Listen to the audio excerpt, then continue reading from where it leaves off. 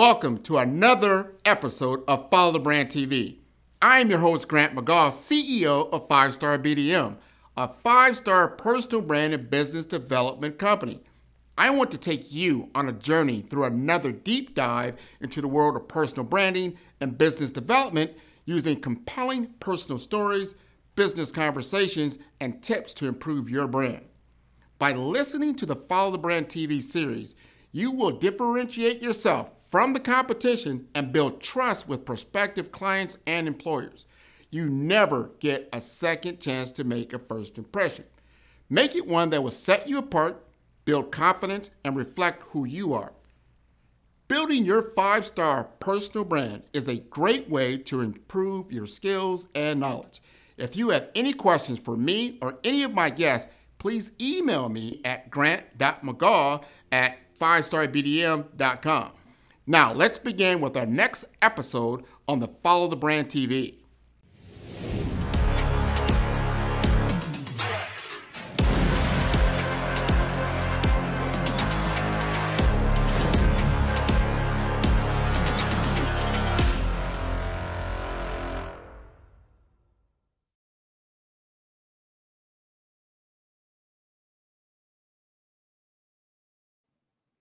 Hello, everyone, and welcome to the Follow Brand TV. We're going to have a special guest. I met him during the ICABA Men Who Lead Award ceremony back in October, and Mr. Pete Kennedy is going to join me tonight. I like what he does because he's helping the youth to grow. He is the CEO and founder of Educating Men and Youth about leading and living. And he's also an author as well. I want you to envision our mentors, people that have lived certain ways in this community, coming back to our youth and actually showing them the way, showing how to live right. They understand what they're going through now. They are uniquely positioned to begin to help this next generation not to make the mistakes that can lead them into a life of setback. So we don't want that to happen. So what I like to do now, I'm going to play you a short clip. I want to give you a better understanding of who ICABA is about. I want you to get a better understanding about Men Who Lead and what that was about. And then we're going to bring Pete Kennedy up and we're going to have a great conversation tonight. So thank you for tuning in. Dozens of people from across the country gathering at Nova Southeastern University for the ICABA Salutes Men Who Lead event, which was sponsored by Truist.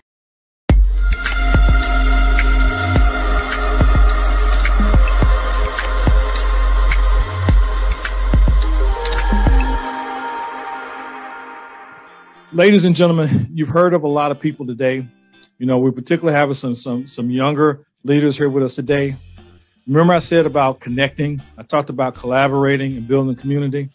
If there's something that you know, someone that you know, a resource that you have available to you, come up to Zaylin and say, hey, I know somebody that can help you with that. I'm serious. I mean, I guarantee there is somebody right now sitting in this room that knows something, somebody, or of some resource that could help him. Braveheart Theater started as a vision when I was in 6th grade, when I knew I wanted to own a theater company and one day even a theater building. And since then, it has matriculated and it has grown since I attended Florida A&M University, where I studied business and theater. Thank you so much for pouring into young people such as myself your wisdom. The award signifies those who not only achieve excellence in their industry, but build up their communities in the process. What I do is access to capital, and I advocate for entrepreneurs. I'm glad to be here at ICABA. What brought me here is that I was nominated as an honoree for the Saluting Men Who Lead. And it was great to be honored by your peers that understand the work that you put in. But more than that, it's great to be in a room of Black honorees, Black men that are making a change in the community and the culture for the better and for the betterment of our culture. Mr. Brown is the founding partner. I do what I do because I know that there are so many others out there that need an opportunity that need a chance, that need someone to stand up and fight for them. And it is my honor to do so on a daily basis. ICABA is known for creating an atmosphere where you can connect, collaborate, and build communities. And this event did just that. Attendees were given time to build relationships and enjoy a delicious meal together. This is actually our second in-person event in 3 years, which is highly unusual for a company that has done 300 events over the past 12 years.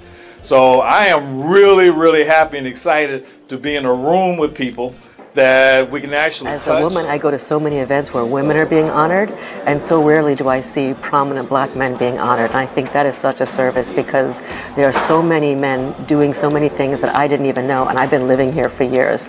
And Hutch has provided, ICABA has provided a platform for the rest of the world to see it. There were 15 chosen for the ICABA Salutes Men Who Lead Award. The honorees, a culmination of high-profile industries, nonprofits, and government. One of the first things that I set out doing is setting the vision for people. And I think you should never assume that people know what it is you're trying to achieve.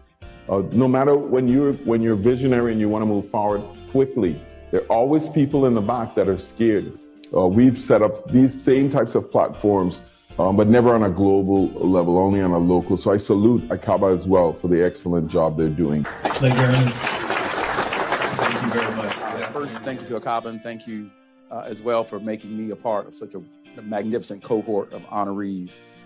First, I want to report out, leaders always have to tell the truth and speak well of their peers. Our table has met the challenge. We are connecting, collaborating. We got all kinds of connections we worked out. I'm going to ask you to do one thing for me. Can you everybody put their hands up? Okay, all right. Now, Jerome didn't tell you, I've been a nonprofit executive director for the last 25 years. And one of the things I promised my board of directors is that I would shake hands with everybody before I leave. So I fulfilled my promise. I wish, but I just want to say, ladies, thank you. Many of the honorees giving great thanks for the Men Who Lead Award and being recognized for their superpower. This high-tech hybrid event was shot from every angle for everyone watching to feel like they were in the room. My dad was in a lot of pain, and I remember asking my mom, what's wrong? He's like, well, we don't have money for your dad's pain medication or what have you, and it just hurt me. So I had a belief at that moment that said, I hate money.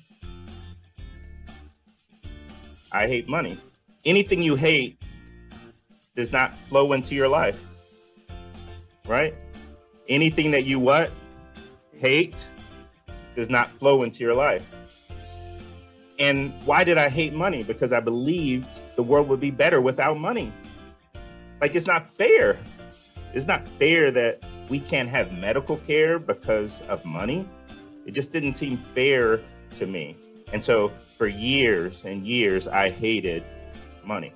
Then I met my dad when I was 18 years old. Incredible black women raised me, a grandmother and a mother. Yes, I did meet my dad, but he was more about business and family. You cannot be about business and call yourself successful if you don't take care of your own. For the first time, ICABA World Network also establishing an award in memory of Dr. John W. Ruffin Jr. for his legacy of excellence, professionalism, and philanthropy. Someone paved the way. They helped you along the way. And I never forget that I am where I am and who I am because of others who came into my life. So remember that. God bless you, and may he shower you with blessings. Thank you. Mr. George Tinsley, Sr., the first recipient of the John W. Ruffin Jr. Business and Civic Award.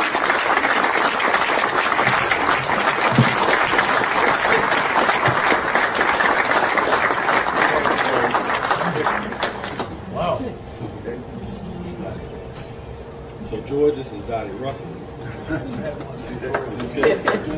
All right. So they're taking pictures. So you get in the middle. Yeah, you get. You are the awardee, so we have to put you in the middle. I just want to say thank you. It's a great honor. The Ruffin family, well known in our business, in the aviation business. And of course, I've followed the track record of all the work that is done by you, your husband, and your family. So congratulations on what you've done, and thank you for the honor. Remember, we're going to do 3 things, right? Connect, collaborate, and build a community. So I want to see you in the community. You're going to get your invite. I want to see you show up. And you know what? Don't worry about what anybody else is doing. You do your part.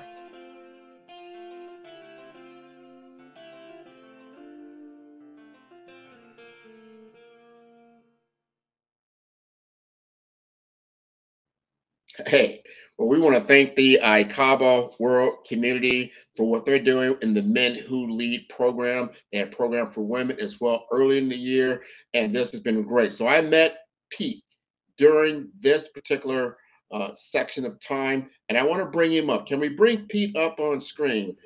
Yes, yes, yes, yes. Bring that energy. We want to bring that energy because able to moderate and narrate a very, very good panel. Yeah. That particular event. So I want to first allow you to introduce yourself, and let's get going with your interview so we know a little bit more about yourself. Well, thank you first, Grant, I must say, for giving me an opportunity to speak on your platform. I definitely appreciate it. As one who actually does hosting as well, I know that it's, we very silly, handpick those that we want to actually have that conversation with. So I'm really honored to be here. And thank you.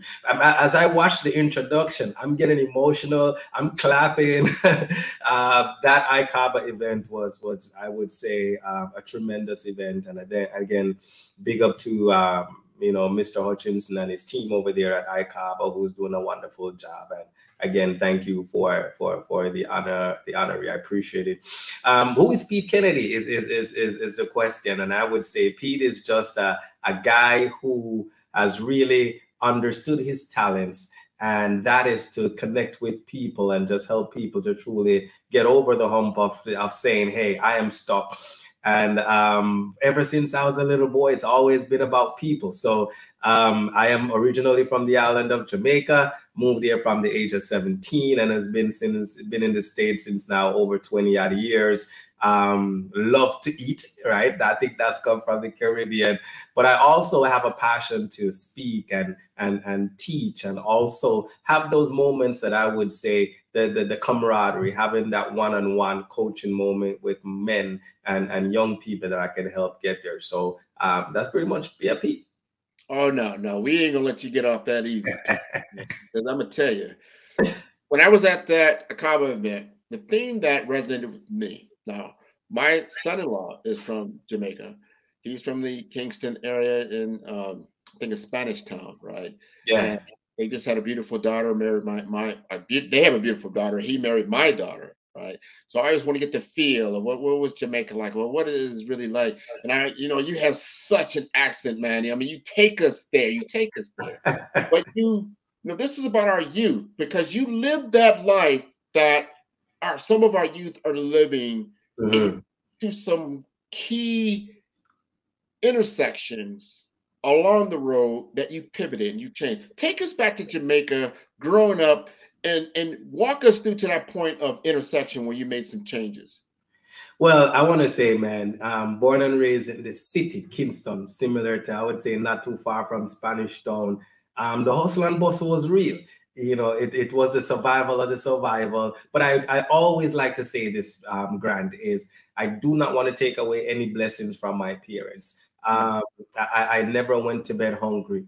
I only wore what we would call a hole in the shorts pants, is because my friends had a hole in their shorts. I walked bare feet because my friend walked bare feet, and I didn't want to be the only one with a pair of shoes on. Not that it was expensive, but I had a pair of shoes. So I definitely never want to take away the credit when we talk about what my parents have set me up for success. My parents gave me a good life. As a Jamaican, I do not like cold water touching my back, and that's rare, because as a young man growing up, my mom had a water heater in the house, and we would take warm showers. So those were the little things that my mom did to bring a little bit of, I would say, comfort to the environment in the home. But where the home resided in the community was a different ballgame. So, you know, when mom wasn't there and dad wasn't there, you know, the only thing back then, we didn't have the internet and social media like today, where my sons can actually tap on their tablet and spend 2 hours reading something. The only thing we had to do, if we weren't actually holding a book, was go on the street corner and hang out with your friends, because that's where the entire community met. So what I did as a young boy growing up in Jamaica, though, is I was really involved in sports. I played a lot of soccer growing up, played, you know, high school and I would say community soccer.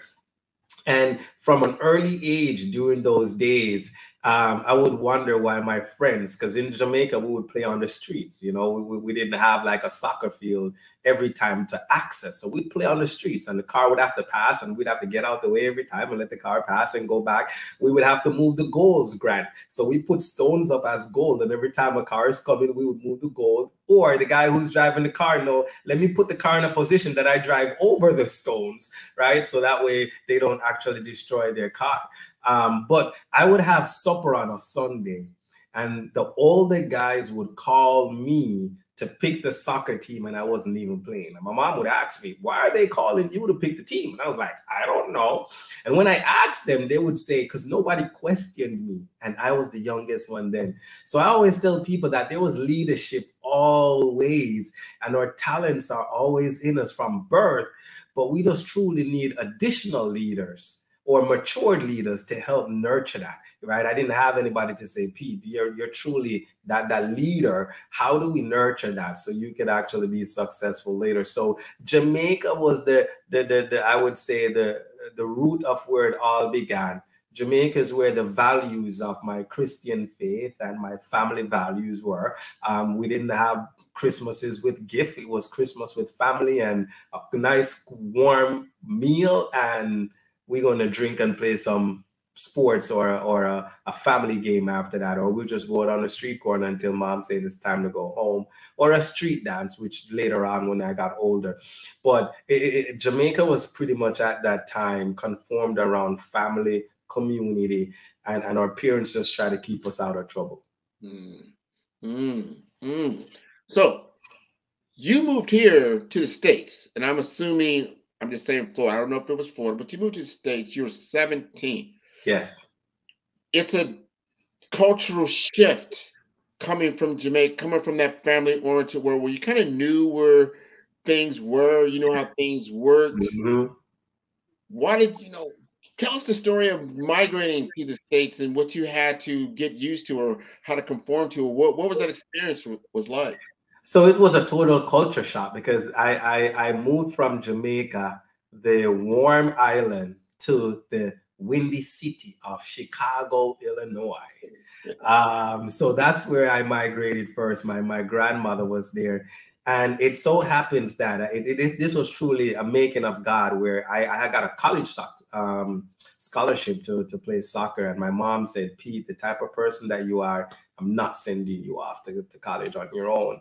It so happens that it was around the same time frame that my grandmother was doing what we call filing. So my grandmother was filing for me to actually move to the United States. So right out of high school, I only worked in Jamaica for about a year as a young adult, and then moved at the age of 17. Because in Jamaica, we go to high school at age 10 and 11. So I was done with high school by the age of 16. Wow. So yeah, so we go to high school early. So when I went to high school, I was a little, what we would say, a young boy, that my nickname in Jamaica was Stumpy. If you're around close family, they call me still Stumpy, because I was so short going to high school and all the other guys were a little bit taller. So I migrated at the age of 17. I never forget it, Grant. It was March the 31st was my evening flight leaving out of Jamaica into Chicago. And in those days, when you arrived at immigration at the airport, you'd get your green card at the airport. All of that has changed now, right? You would have to go home and they'll get your green card in the mail now. I actually sat at the airport at the immigration office, and they gave us our green card at the airport. So my first official day in America was April the 1st. And that was the first time I'm kind of really understanding All Fools Day, what they call it, April Fools. Oh, yeah. Right. Yeah. And I looked back then and I said, God, were you truly saying this was real for April the 1st, which is considered an All Fools Day for me to move to the United States? And then the journey from there began as later and later. So I'm not sure if you want me to go down into what happened like a couple of months after moving to the States. I want you to stay in the highlights, meaning Yeah. that's a shift. Now I live in Miami, right? There's a lot of people from the Caribbean, a lot of people that come from all over, and it's a shift to get used to American culture. Things I'm used to is the daily. But I'm hearing you on this leadership track, that you had leadership, that you had athletic skills that helped you to get things. I figure in Jamaica, man, that's like a big thing. Go to the United States and live there is like a big thing. Like, wow, you've made it. But like, did you go through like, oh, was this April Fool's Day? Because I don't know if it's a good thing or not. It was yes or no, and here's why. My mom gave me a gift for passing what we would call our exams from what we would say middle school to high school. That's the interpretation I could put it for American viewers. But it was called Common Entrance in Jamaica, and I passed that exam to go to high school, and my mom gave me a gift to travel to Chicago. So when I migrated, it wasn't my first time traveling, but it was now my time saying, I'm not going back home until it's to visit. This is now my new home. So the transition was not so shocking because it wasn't the first time seeing the cold. But what was actually shocking was getting used to living in the cold. Yeah. And I remember my first day of college, I went to DeVry University at the time in Chicago on Campbell Street. And I went to college, my first day, Grant, in a pair of shoes, which we call in Jamaica, Desert Clarks. It's made by Clarks. It has a nice little leather top, but it's soft. Now, Grant, if you're from up north, you know, during the winter time, you cannot wear those shoes outdoor. It's not warm enough. My grandma said to me, Pete, don't wear those shoes. And I'm like, as a young boy, you're like, grandma don't know style, right? My toes froze, man. I've never seen my toes froze so much. I literally walked with you see how we penguins lift their entire feet up off the ground? That's how I was walking. My toes could not bend. So I would say that was the first aha moment, kind of truly understanding the reality that I'm now in a new land, and this I have to adapt to the lifestyle, and things change.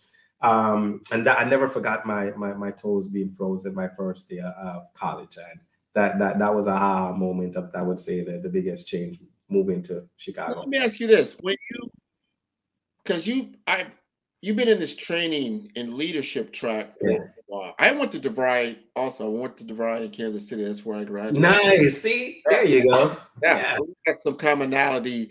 Yeah.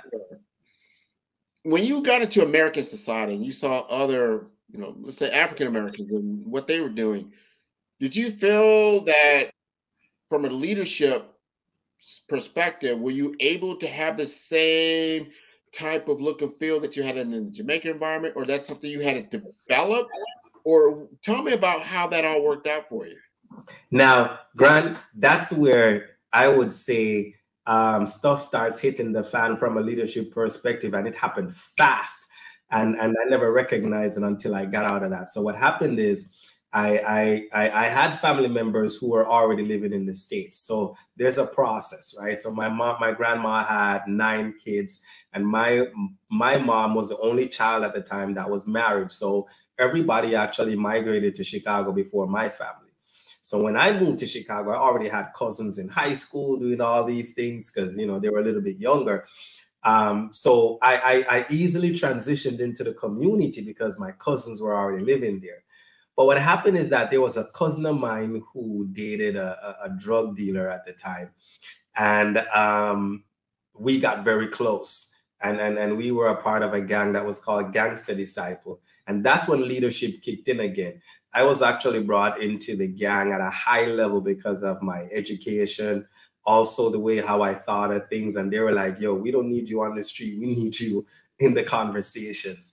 that very same level is what gave me the access to lead the gang.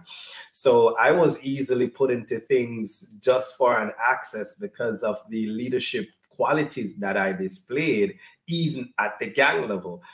So when we talk about in Jamaica playing sports, leading my high school soccer team, leading my community team, and moving to Chicago, and about 2 months later, being given an opportunity to lead that in the mid-level of a gang. To me, from a young boy in Jamaica, I felt I done hit the lottery, right?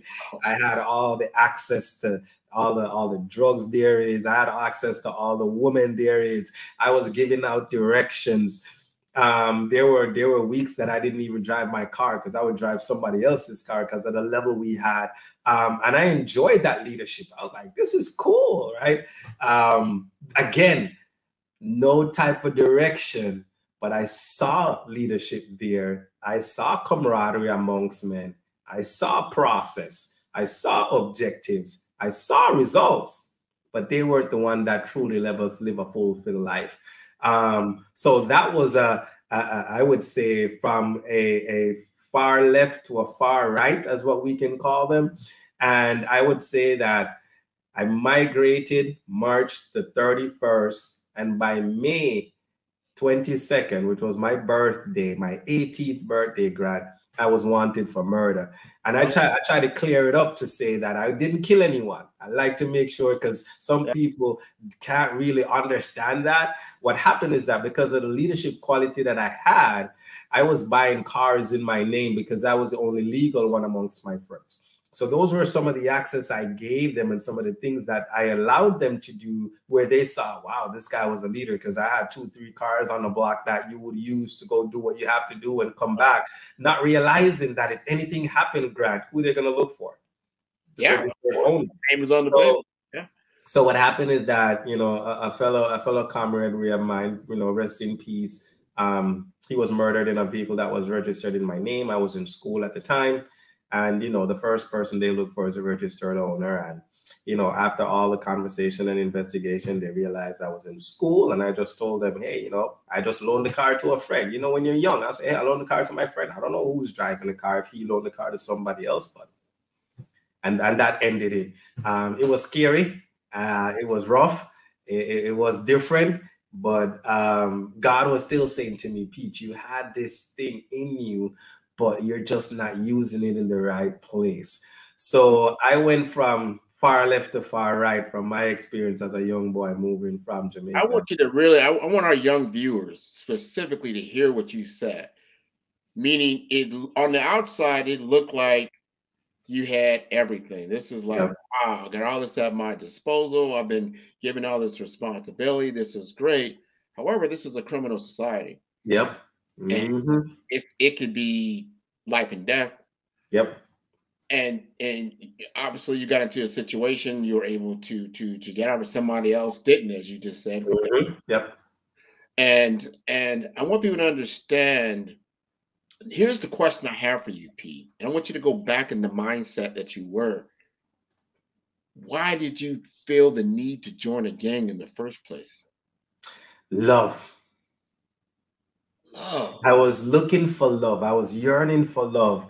And it goes back to Jamaica, where my dad always promised. Men were connected. The one thing in my observation, experience, and studies, Grant, is men were connected. Or let me not say that. Men were created to connect, right? And this is why we love sports, right? And that's why before women got into sports, the earlier years, it was all about men.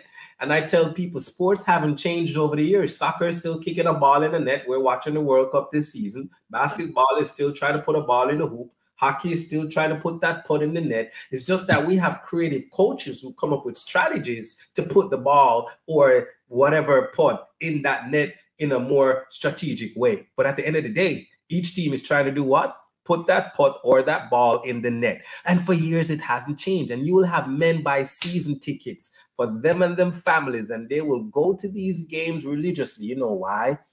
They had an opportunity to express themselves. They had an opportunity to cheer without any judgment. They had an opportunity, if I wanted to put a mask on and go in and act a fool, I would do that and no one judge me. Sports is a safe place for men to get away. So I realized that as men connect, when I joined the gang, just like I looked for this thing in my father as a young man growing up, I found this love in the gang. I could come, when I was a part of the GD's grant, if you blew on me and I wanted to do something, it was just a phone call. There was so much support in that specific, I would say, in that world or that lifestyle, that it's the very same love and support we need outside, right? So I was supported and found the love that I was looking for so long that made me feel like, wow, this is it. And then because I was at the level where I could really escape under the radar, I wasn't on the streets, what we would say, you know, selling dime bags, so to speak. I felt this was an opportunity to make some money, still live a little life and not be seen, not realizing I'm still being seen. Yeah, and very risky, high risk. High risk. We're going to talk about what you're doing now, you know, that transition and how you're leading men in our youth, you know, to lead a better life, to live a better life, because you've seen it from all these sides. And man, I think I've heard anyone frame it like you said. I've heard a little bit about that people get community out of the game, and they get something that they need, that they did, even though, but dude, you know, you're risking a lot by doing this. Yes. It could affect you for the rest of your life.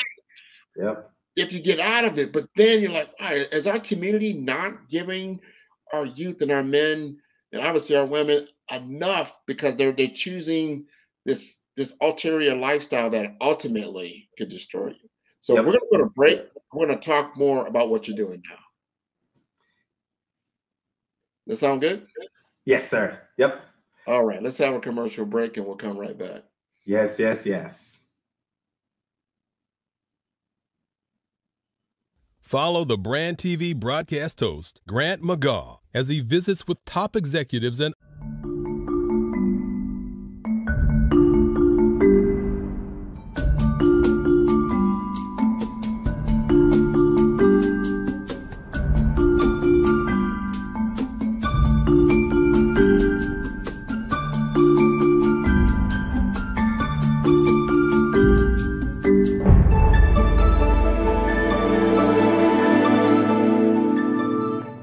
problem is that the task and the monumental nature of the challenge is so great that so many people are in a two-track world. They've got to deliver now and learn now.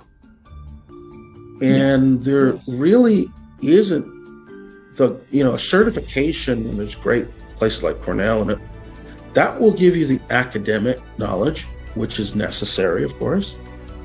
But it won't give you the knowledge to do something right this second and to make key decisions without fear of negative repercussions.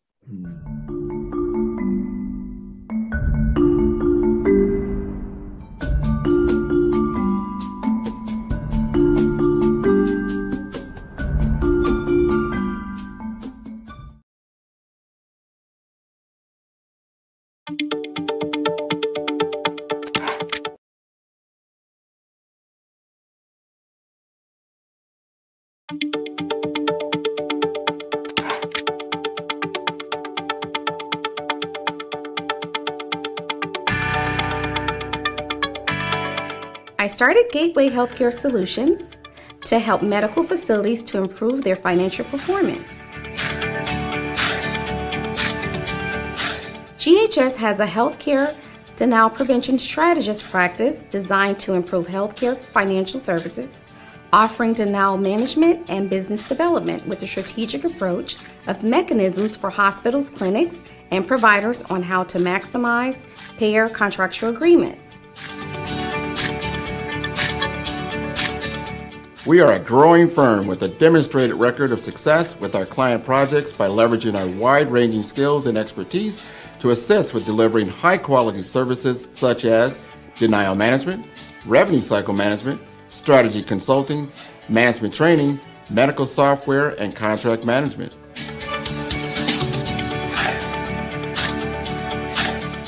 Our approach offers an analysis of your current state coupled with a proven solution and execute with a process improvement strategy and implementation methodology for our clients.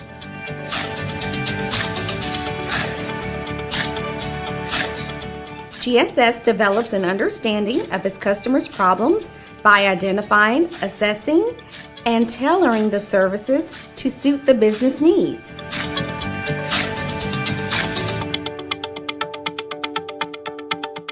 Selecting the right healthcare solutions advisor can bring you the management services you need and peace of mind you deserve.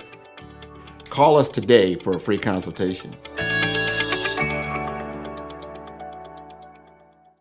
I know Bernadette. All right, we are back. Yes. This has been interesting, intriguing, actually, because you took us to the real mindset. Young man, coming from Jamaica, getting involved with a very well-known gang, been around for a long time. Yep. That led you now to a major charge that could have affected you the rest of your life without question. Take us now through how you got through that and then begin to help our youth to make better choices. I got through that by one thing, an experience. The man who I yearned to build a relationship through love, which led me to the gang. I was on that street corner one day and got a phone call from my brother who lives in Jamaica to tell me that my dad had passed away. Oh, wow. And that hit me hard. Reason being is, even though we didn't develop that relationship that I desire, we started to communicate man to man. And I really love that. A matter of fact, because the lifestyle I was in at that time, he was the only one that I could send my money to, because my mom was, I'm not with it. I'm not about it. I don't want to be a part of it. Don't give me no money. My mom was that Christian that she's going to pray through this. Work 2 jobs in the snow in Chi-Town. And there's many days I've given her money and she says, if you don't come get it, I'm giving it away or I'm burning it. So I had to go pick it up because I figured I could give it to some girl and enjoy it more than she giving it away. My mom was just not a part of that. So when I got that phone call, Grant, tore me up. I sat on the street corner and I said, man, I'm a walking dead. I'm out here hiding from the cops. I'm out here hiding from rival gangs. You know, Chicago is full of vice lords and Latin kings and folks and all these other gangs that you have to be aware of. And also you have to be aware of the guy who is just the robber man, he's just looking to take something. Yeah. And I saw myself and I said, I'm a walking dead. And I sat on the street corners and I remember saying to myself, Grant, Pete, this has to change. And the change was hard because at that time I was selling crack cocaine. The money was good. I wish I had somebody tell me pay off my school loan now, Grant, because I wouldn't be filing for school loan forgiveness, right? It's these are the little things I'm saying I wish somebody had told me. But then when I sat there and I said I needed to have this change, it was hard. The money was good, the lifestyle was good, but I was still in school. That DeVry University, I kept going to school because I didn't want to disappoint my mom.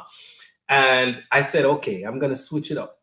Rather than sell crack cocaine, I'm going to sell marijuana because I'm used to marijuana from Jamaica. Marijuana is less impactful on the mind and the people because I saw what crack cocaine did to others. So I changed up my lifestyle and I started growing locks. When I graduated from DeVry, with locks, dreadlocks. Started to grow locks, and you've heard Rastafarian as we were singing right before we started our live show, One Love from Bob Marley. So from my understanding and learning from marijuana, I didn't think it had that much impact on others. So let me say, hey, rather than looking at a 9-to-5 job, I could put some money in the marijuana and start living that lifestyle. So I transitioned and started to read a lot more about Rastafarian and the lifestyle, and all of that led back to love. Rastafarian is love. So when I kind of look back in my life, I'm like, Pete, this leadership and love thing has been with you ever since. And this is why I tell people your talents and the thing that you tap into, God has given it to you from birth. What I help do is reignite that because it's always been there. How do I get you to tap into that thing? So then I started to go into my friends and I started to telling them about this lifestyle and how they can change and how they got to do a little bit more of love and how when you come on the street corner, you don't have to carry a gun with you. But if you're going to hustle, I understand that. I'm not going to tell you, though. And one of them looked at me, Grant, and said, look here, man, you was on the street corner with us 3 months ago doing this. What you talking about, CJ? And I remember going home and God told me, you cannot make the change here, Pete, because they already have a perception and an image of you. Yeah. He says, I'm going to have to take you out. And I said, no, God. Honestly, I said, Grant, no. Here's why. Is my mom and my grandma had moved to Florida. And that was the place to go. And I had finished college. October the 25th, 2002, I graduated from college. And that was the turning point. On that day, I figured out the secret sauce to life. And the secret sauce to life is the forgiveness. If you can forgive, you'll be able to tap into your talent, and your talent will lead you to your passion. So while I was in the gang, what happened to me as well is I was robbed and shot by my very own gang members because they wanted me to rob a Latin King Hispanic friend who I had met in school at DeVry, and we became tight. We almost fought in the cafeteria till this leadership in me turned it around, that he became my #1 client and he became my best friend. Wow. And GD friends wanted me to rob him. And I said, no. I said, are you guys serious? How are we going to rob somebody who we don't have to go on the street corner anymore, especially for me? And I was shot and almost lost my life because of that. I didn't want to rob him. And when he found out that I almost lost my life because of that, the Hispanic family is also very close. I met his mom. I met everybody in the family afterwards. And I told myself, Pete, this has to change because there's something more in me. And there was a guy, Mr. Cooley, I put him in my book. Mr. Cooley, who we stand on the street corner, and he came to me one day and said, CJ, I want to sell you the store. And I went to the higher ranking leaders in the Gangster Disciple and said this, and they said, no, we're not realtors, we're gangsters. Again, the mindset was a little bit different. And then I started separating myself a little bit. And on October the 25th, the guy who shot me walked up to me in front of the entire park where everybody's watching. Everybody know I'm looking for him. Everybody know I wanted to grant. I've repeated this many times, but my mindset has changed. At that moment, I was going to have what we call in the island, I was going to have a head on my hand. Made a decision I was going to kill somebody because they wanted to take my life for something that I think wasn't fair. And my own best friend, and this is why we say mentorship sometimes sits beside you, and the teacher shows up once the actual student is willing to learn. And my best friend said to me, Pete, leave them alone. I looked at him, I was like, are you serious? We went to the same high school. We grew up in Jamaica, and now he was in Chicago with me, and we were doing a little bit of the hustle. But I tried to keep him out of it as much as possible because I understood that he wasn't in the same position as in me if he got caught. And then I was protecting him at a different level because I understood there are certain parts of the game I didn't want him to get into, and the money was already coming in. Again, leadership, right? Seeing all of that rather than saying, let's make more money. I'm like, no, it's not about the money. I want to protect you differently. And he's the same one that turned around and tell me to forgive them. He's the same one. And he wasn't there on October the 25th when the guy walked up to me because he had moved to Boston to be with his family. He had met a young lady and they were now having a kid. So he had moved to Boston, and Grant that night crossed the stage in Chicago there. We actually had the ceremony down by the pier. Remember that pier off? Well, you know, I'm saying remember because I thought you were from Chicago. You just said DeVry. But DeVry has this pier. It's called Navy Pier downtown. And we had the graduation ceremony there. And that night I went back to the park to have a smoke and a drink. And the guy who shot me is walking across the park. It's like a movie scene. He's walking and everybody's watching and everybody starts to get close to see what is CJ going to do. And he walked up to me and said something, blew my mind. I never knew what he was going to say. And he asked for forgiveness. He said, CJ, didn't mean to shoot you. Please forgive me. And I can tell you, Grant, the only words I could find out out of this little Christian boy who was raised in the church was, I forgave you. I forgive you. And instantly, I tell people that's when I would say the Holy Spirit took over my life. And I tell people, you don't have to be in church for that to happen. You don't have to know tongues. You just got to call on the process of God and he'll step in. And my high went away. I couldn't smoke or drink after I had forgiven the guy. And I felt weird because, again, a leader in the park, this is happening. Let's not let the weirdness continue. I just jumped in my car and went home. And years later, when I got filled with the Holy Ghost again, I remember it, and I sat on that altar till about 1:30 that morning because I said, God, I remember this feeling. You have to take me back. And he says, you remember when you asked, I'm not sorry, when the guy asked you for forgiveness and you said, yes, I forgive you, that was me. And I was like, whoa.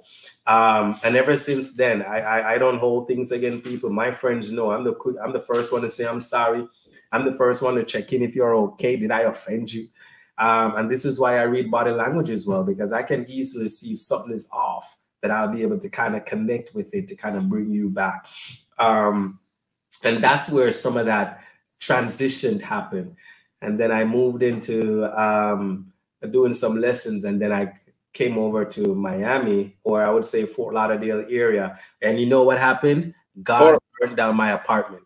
Before we go there, because you've given us the story to how that, and that's a heck of that intersection I was talking about earlier. Mm-hmm.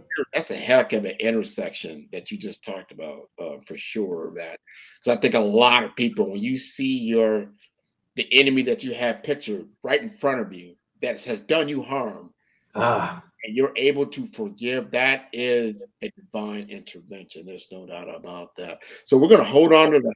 We're going to go to break.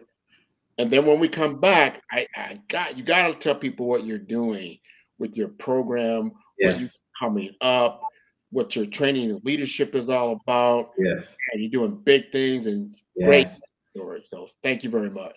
All right. Follow the Brand TV broadcast host, Grant McGaw, as he visits with top executives and entrepreneurs to find out their secrets of success with their personal brand. Follow the Brand TV broadcast host as he focuses on brand development to build better relationships, bring value to your business, relationships, and career. You will enjoy listening to each episode that is tailored to speak to you directly. If you're looking for this type of clarity in terms of building your brand, you have tuned into the right station.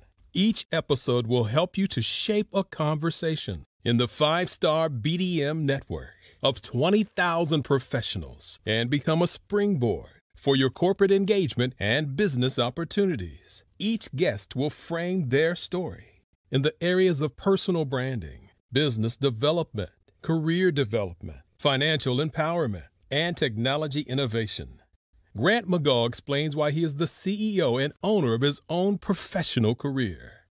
Grant is an accomplished business leader and entrepreneur who wants to give back to individuals to grow their personal brand strategy. Tune in as he weaves his story about new possibilities, while to you exceed expectations. If you love storytelling, this show will make for fun.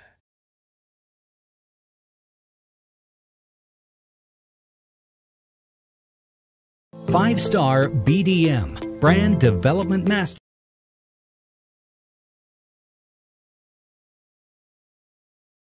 Five-star BDM, Brand Development Masters, is a professional consulting and advisory group keenly focused on business development services for the small to mid-sized business and entrepreneurs. Although every business is unique, they often share business development challenges that can be addressed through smart branding. Services include process improvement and operations, digital strategy and transformation, business intelligence, digital marketing, and personal branding. Our business and personal branding company has helped a number of professionals and organizations to optimize and grow. This results in more business, more opportunities, better reach, positive outcomes. Visit www.5starbdm.com today to learn more. All right. So you got to bring us full circle, right? You're an author now. You're doing a lot of work in the community. You're bringing that love.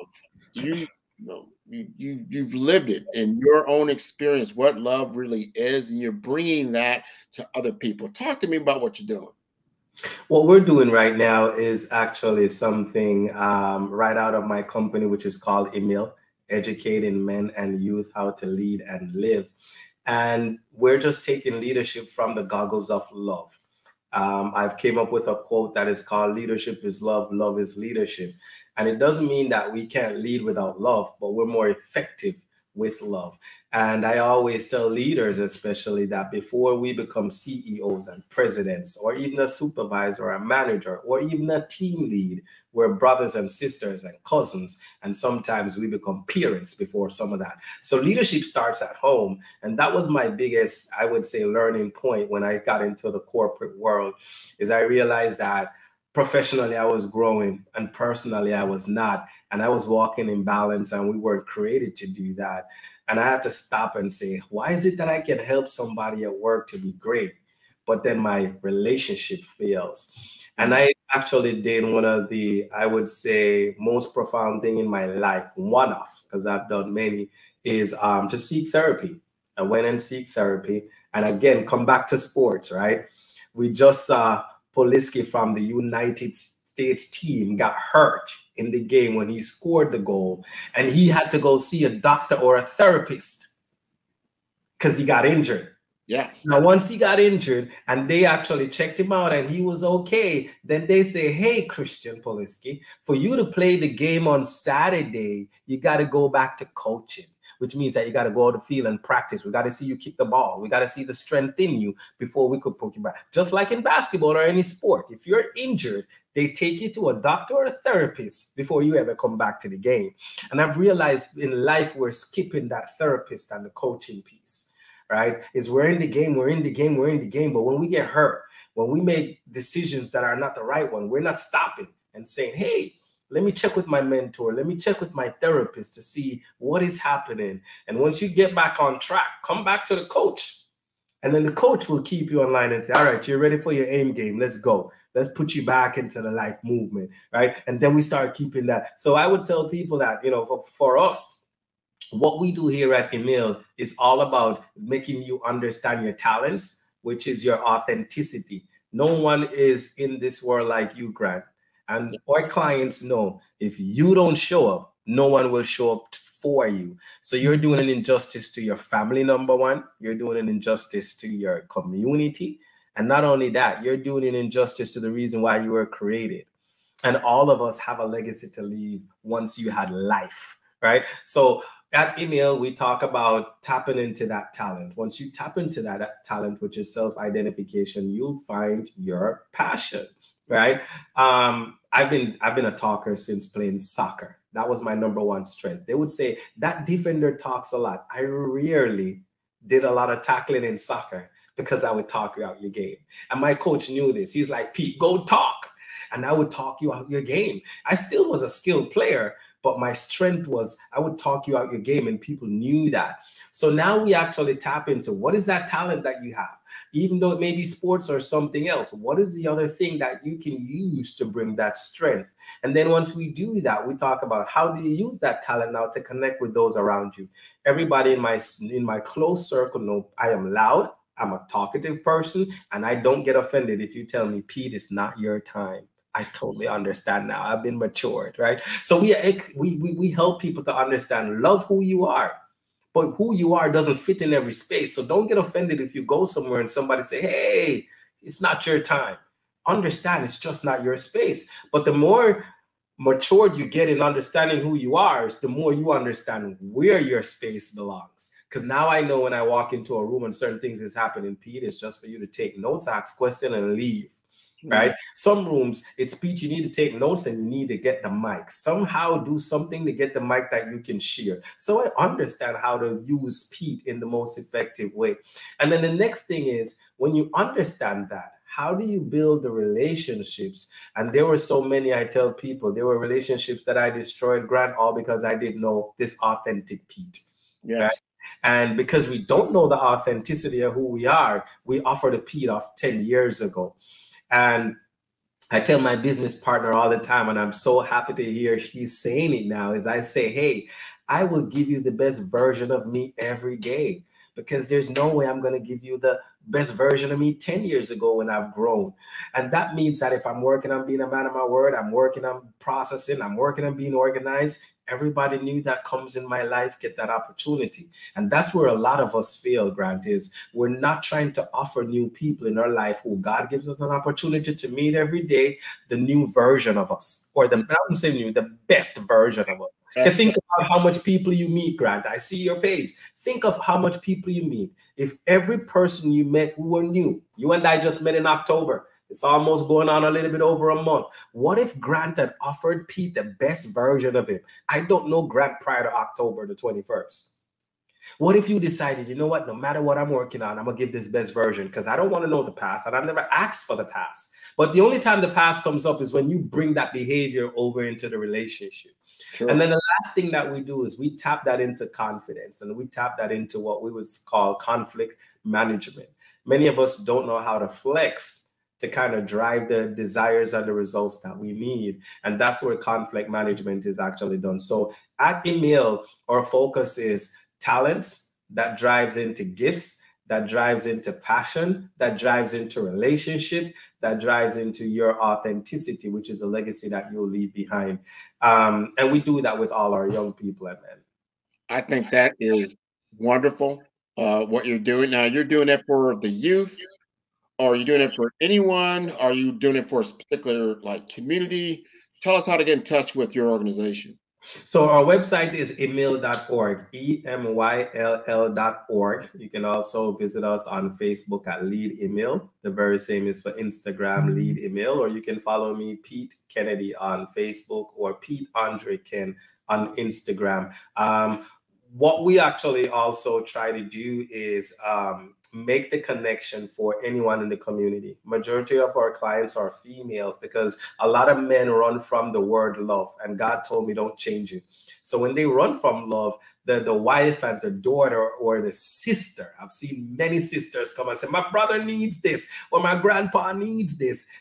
When we make the connection with them and they see the change, then it's easy for the guys to adapt. So now we've had a parallel of guys that we've actually dealt with that now they're spreading the word amongst to actually get those clients. So we actually focused on anyone because I have sisters. I would love somebody to, would have helped my sisters to really tap into their talent and get them to that next level. So we don't discriminate. We actually appreciate it. Pete, this has been wonderful. I'm glad you shared your story, shared your journey. I encourage an entire audience. Number one, This will be available on my YouTube, on Follow the Brand TV series on YouTube. So you can play that recording over and over again. Get it into the right hands. Get it into people that need to hear their story. Just because you're on the wrong path right now doesn't mean you're going to continue on that path. And it's just a matter, as you said earlier, that you finally get to that right mentor, that right voice that you heard, and then you were able to make some pivots and make some changes in your life that bring you to a point you can be your authentic, full self. So thank you very much for being on the Follow the Brand TV. Thank you.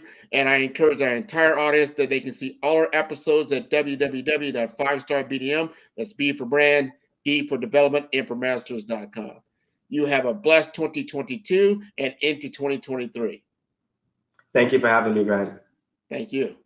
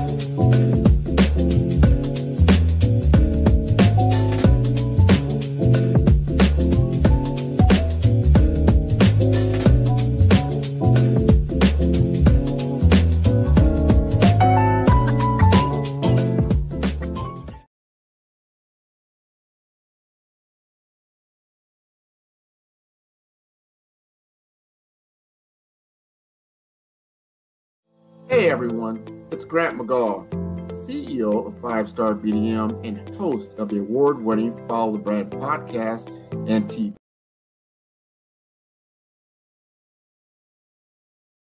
Hey everyone, it's Grant McGaw, CEO of 5-Star BDM and host of the award-winning Follow the Brand podcast and TV series, where I help you to build a 5-star brand that people will follow. My genius is personal brand development through intelligent communication and helping you achieve your business and career goals. I am a requested speaker on digital technology and brand development issues. I want to work with you to increase the value of your current opportunities while attracting new ones. Every one of you is unique, and we all share challenges that can be addressed through smart branding. As a super connector, I work with you as an executive coach to guide you along the complicated business and career development road, providing the enhancement tools and information you need to succeed. Together, I will help you succeed in today's challenging business climate. I will evaluate and measure your progress. Best of all, I am right alongside you every step of the way. Build the brand called you. Genius.